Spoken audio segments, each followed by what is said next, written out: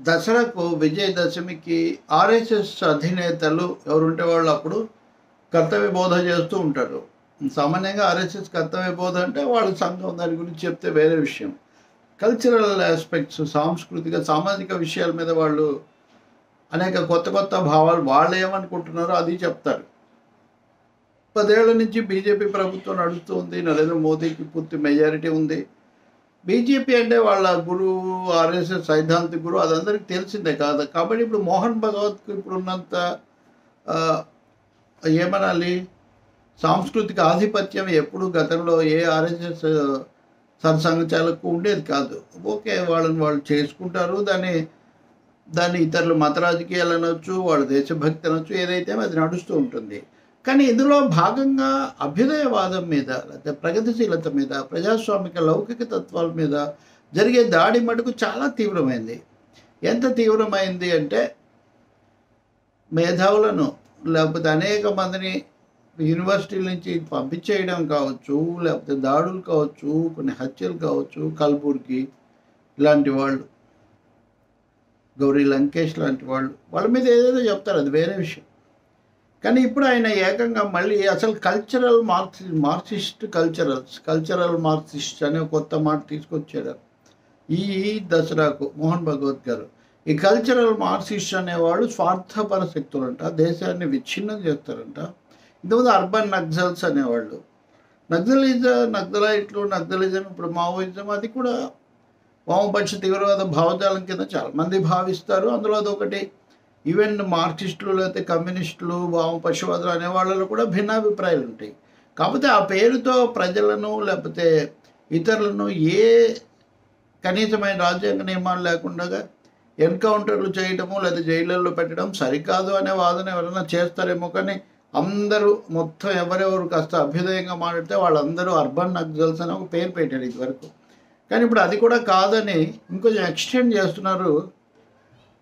Cultural Marxist అంట. ఓకిజం, ఓకప్ అంటుంటారు కదా, ఓకిజం అంట. ఈ ఓకప్ అంటే ఈ ఆర్థిక సమానత్వం, సామాజిక న్యాయం అంటే మేల్కొల్పు అంటుంటాం కదా మనం, ఇట్లాంటివి ఇలా చేసే వాళ్ళందరూ వీళ్ళని ఓకిజం అనేది, ఇది ఒక అమెరికన్ టర్మ్. ఈ ఓకిజం అనేది సరిపడదంట, మార్క్సిస్ట్ కల్చరల్ అనేది కుదరదంట. అది వారి దసరా సందేశం. మీరు చెప్పుకోవాలి. కానీ కల్చరల్ మార్క్సిజం అసలు లేనే లేదు ఎక్కడ అనుకుంటూ వాళ్ళ మీద ఎందుకు మీరు ప్రతిసారి దాడి కేంద్రీకరిస్తున్నారు?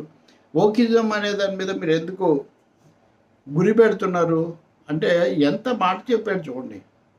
RSS chief Mohan Bhagavat on Tuesday described cultural Marxism as selfish, discriminatory and deceitful forces seeking sectarian interest by taking control of the media and academia and plunging the nation into confusion, chaos and corruption అంట. అన్నీ వీళ్ళ వాళ్ళే జరుగుతున్నాయండి.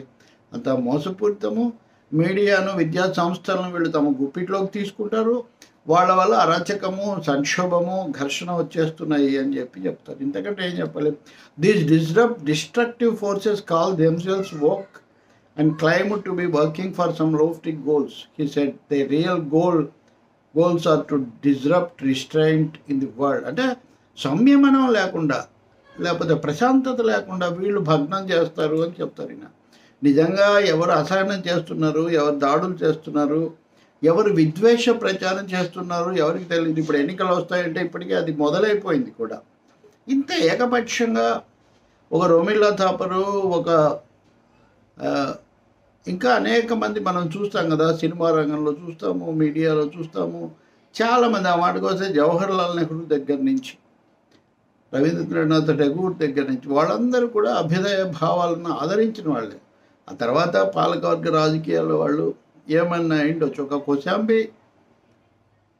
లాంటి వాళ్ళు, RS Sharma లాంటి వాళ్ళు ఏం చెప్పారు, ఇర్ఫాన్ హబీబ్ లాంటి వాళ్ళు ఏం చెప్పారు,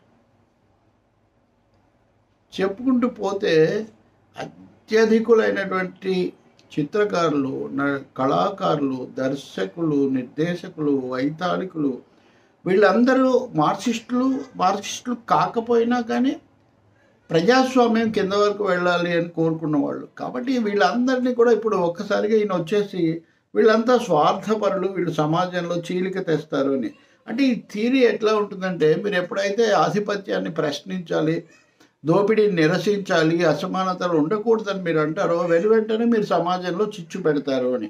అంటే యథాతథ స్థితి స్టేటస్ కో మీరు నోరెత్తకుండా ఉన్నదాన్ని సహిస్తూ, అది కులపరమైన ఆధిపత్యము, లేకపోతే మతపరమైన విద్వేషము, లేకపోతే అన్నింటిని మించి ఆర్థిక ఆధిపత్యము, వీటిని ప్రశ్నించకుండా ఉంటే మీరు కార్మిక సంఘం పెట్టి పోట్లాడు బట్టి కదా ఇక్కడ ఘర్షణ వచ్చింది, ఉద్రిక్తత వచ్చింది.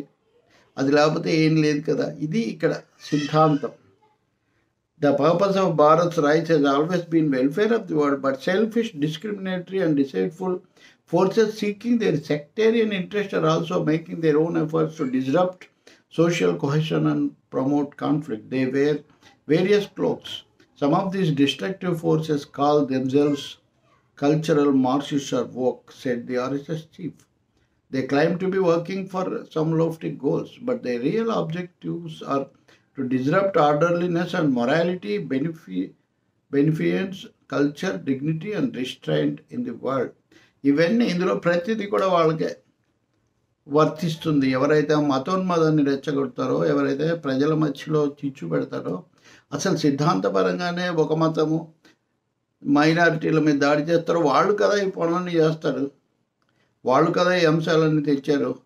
నిజానికి ఏ రోజు కూడా కులము మతం ఎత్తకుండా కార్మికులను లేకపోతే ప్రజలను ఐక్యం చేసేవాళ్ళు ఎలా చేస్తారు ఈ పనులు? లేదు, జాతీయత, భారతదేశ స్వాతంత్రం అని కోరిన వాళ్ళు వాళ్ళేమన్నా ఇవన్నీ తెచ్చారా? ఇప్పుడు కూడా ఆ గుళ్ళు ఈ గుళ్ళు, ఆ మతము ఈ మతము, వాళ్ళ ప్రార్థన మా ప్రార్థన చేస్తున్న వాళ్ళు ఎవరు? ఇవన్నీ వీటికిను కల్చరల్ మార్క్సిస్ట్కు ఏంటి సంబంధం? అంటే ఒక దాడి జరగబోతుంది ఇప్పుడు న్యూస్ క్లిక్ మీద, వైర్ మీద, అయితే అనేక చోట్ల అనేక మంది రచయితల మీద దాడి జరుగుతుంది. ఎందుకు జరుగుతుంది? ఘర్ వాపసి అంటూ వాళ్ళు అంటుంటే అవార్డు వాపసిని వీళ్ళు ఎందుకు ఇచ్చారు? మేధావులు, ఆలోచన పరులు, బుద్ధిజీవులు అనే వాళ్ళను వేటాడటం అభివృద్ధి నిరోధకుల మొదటి లక్షణం. ఇది నిజానికి ఇప్పుడు వచ్చిందా? స్వదేశే పూజ్యతే రాజా విద్వాన్ సర్వత్ర పూజ్యతే అంటారు. రాజులను వాళ్ళ దేశంలోనే పూజిస్తారు, విద్వాంసులను అన్ని చోట్ల పూజిస్తారండి. విద్వాంసులు అంటే వాళ్ళ మేధావులనే కదా విద్వాంసులు అంది.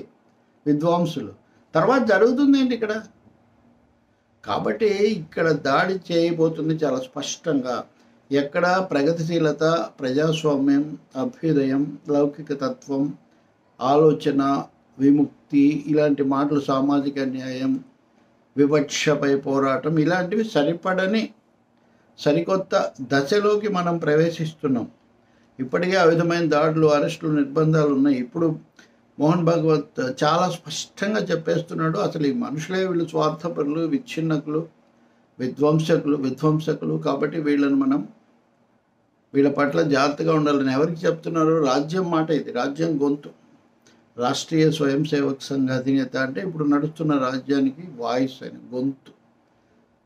జాగ్రత్తగా ఉండాలి. ఆయన భావాలు ఆయనకు ఉండొచ్చు, కానీ ఈ దేశం ఎప్పుడు ఉదార ప్రజాస్వామ్యాన్ని, మానవత, మత సామరస్యాన్ని కోరుకుంటుంది తప్ప ఈ విధమైనటువంటి విధ్వంసక భావజాలాన్ని, విద్వేషాన్ని ఏనాడు కూడా ఆదరించదు. దీని మీద తప్పకుండా చర్చ ఎలాగో జరుగుతుంది, విమర్శలు కూడా వస్తాయి. కానీ దానికంటే ముందు ఎవరి భావాలు వాళ్ళకుంటాయి, ఎవరి రాజకీయాలు, ఎవరి సిద్ధాంతాలు వాళ్ళకుంటాయి.